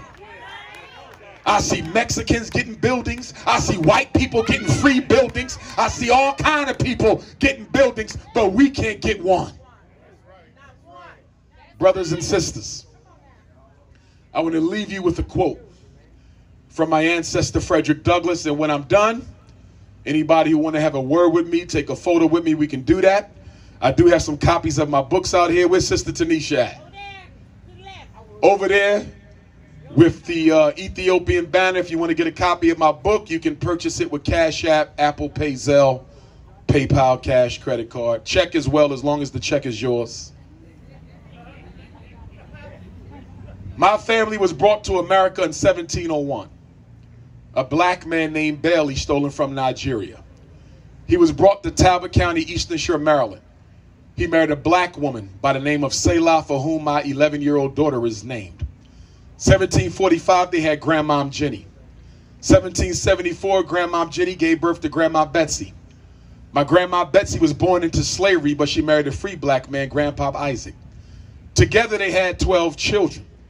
One daughter was named Harriet, and another daughter was named Young Betsy, my 5 times great-grandmother.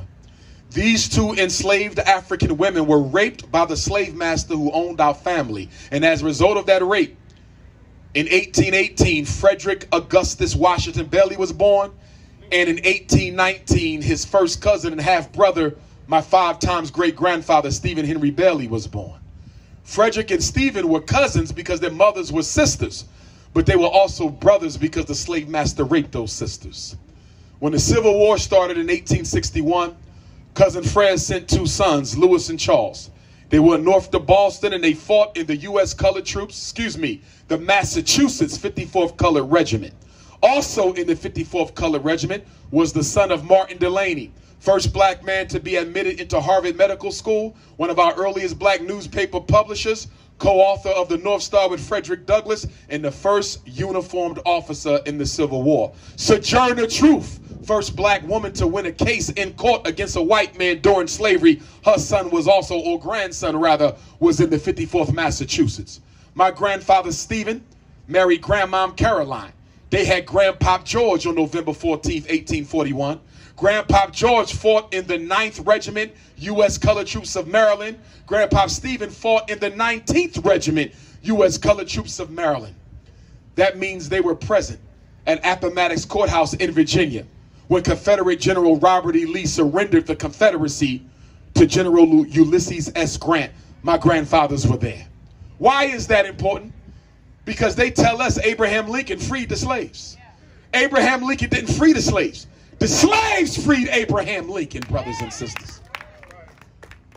My grandfather George was also in Galveston, Texas on June 19th, 1865, when General Gordon Granger read Special Order Number 3 giving emancipation to all Africans in Texas previously held in bondage, which became the Juneteenth holiday. My grandfather was there. When the Civil War was over, Grandpop George married Grandma Manny. They had Grandma Caroline. She moved to Philadelphia. She had Grandma Vivian. Grandma Vivian married Grandpop Cicero from Cuba. They had Grandma Ida, who passed to the ancestors 5 years ago. She met and married James Johnson, who passed to the ancestors a few years before her. They had my father Jamal. He married Barbara. And on August the 21st, in the ghettos of North Philadelphia, the Nat Turner anniversary, the Haitian Revolution anniversary, the George Jackson prison anniversary, the original birthday of Jesus the Christ, August the 21st. I was born in North Philly. Frederick Douglass said, if there is no struggle, there is no progress. Those who profess to favor freedom but deprecate agitation are like men who want crops without plowing up the ground. They want the rain but can't stand the thunder or the lightning. Memphis, Tennessee, they want the ocean, but they're scared of the roar of the water. Frederick Douglass said, a man may not get all you pay for, but you will pay for everything that you get. And if Memphis, Tennessee is ever to become free of the oppression inflicted upon you, you must pay for its removal. You may pay with money, you may pay through war, you may pay with your life, but there will be no freedom unless you pay for it.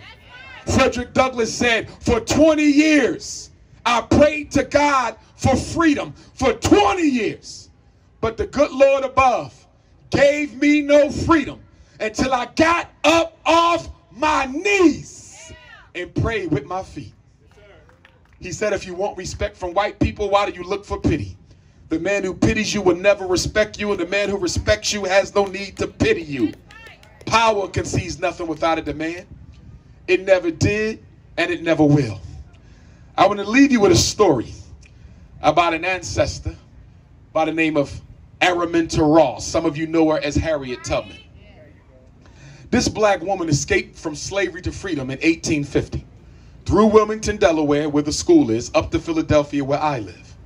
When Harriet Tubman got free, less than 5 feet, less than 120 pounds soaking wet, she decided to go back to get all of her family members. So she snuck back alone, freeing everybody but one, because they were already sold.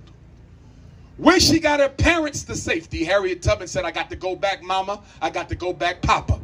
They said, Harriet, don't go back. Your slave master has a $40,000 bounty on your head. Sit this out. Harriet Tubman looked at her mother and father. She said, Mama and Papa, it's not up to you. God gave me this mission, and I will not abandon the orders of the Lord. And if I get caught, I will not offer a single cry of mercy. I will take that as a message from my God that he no longer needs my service, and I will go on back to heaven. Harriet Tubman said, there was plenty of times I almost got caught. Plenty of times when I got cornered on the Underground Railroad. But whenever I ran into a jam, I would drop to my hands and knees and beg the Lord to give me a way up out of that situation. And whenever I asked my Father in heaven for a way out, he delivered me. Queen Mother Harriet said, all my journeys on the Underground Railroad, I never lost a passenger, never ran my train off the track. But I always took a gun with me, because there would always be some ninja somewhere who would get too scared to keep on going. And whenever I ran into one of these scared, shaken, terrified slaves, I would cock my gun to his head and say, you will go on or you will die here, because dead niggas tell no tales. And those were her words. She said, I freed hundreds of slaves. I could have freed thousands more. But the problem was, they didn't even know that they were slaves. After the Underground Railroad, Queen Mother Harriet was called to join the Union cause. She became a nurse, a spy, a scout in the Civil War, never being paid. She earned her living by washing clothing and tending to the diseases of the sick soldiers of the Union Army. She applied for a soldier's pension. They turned her down. When she got back up to Auburn, New York, this so-called illiterate black woman opened up an old folks home for black people. Because you know, in slavery, they would turn you out to die on the street. Harriet Tubman built a home. This woman ain't have no college degree. She didn't even have a GED. But she built a home. And then after Harriet Tubman built a home for ex-slaves, she then built a hospital for ex-slaves. And then after she built the hospital, she built a farm to pay for the hospital and the home. And here you is in Memphis, Tennessee, with all this disposable income, and you can't find a way to solve your problems. God is angry at black America because black America doesn't believe in black America. Queen Mother Harriet Tubman is the only woman in American history to lead soldiers into battle. She did so. The Combahee River Raid, she took U.S. colored troops down the Combahee River, and in one day, she freed over 750 slaves in an instant. Brothers and sisters, our work is obvious. The road will be tough. But three things we need, and we will get back to where Dr. King wanted us to go. Number one, we need unity. Number two, we need self-love. And number three, we need an economic sacrificial spirit that guarantees us victory. It's not up to God. It's not up to the government. We decide when we become free. Memphis, Tennessee, I love you. Black power. Memphis, show some love. Dr. Umar Johnson. He's going to hang around to take pictures, to talk with you, and he's going to be ready. Black power! Listen, everybody, as we get ready, listen, just real quickly, just stand where you are just 1 second. Touch the shoulder of somebody else. We're just going to say this word of affirmation, and we're going to get out of